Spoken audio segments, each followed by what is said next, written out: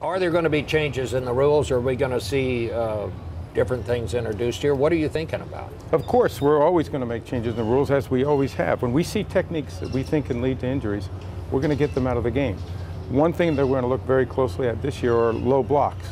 And can those low blocks cause injuries that can cause players to miss games and miss seasons? And we don't want to see that. Fans want to see the players on the field, and we want the players on the field. And you're going to have a neurologist starting next year on the field at the games? Yes, we're going to have an unaffiliated neurologist that will have to be there at every game, that will be there to support the team doctors. And if there's any need for their services, they will be available.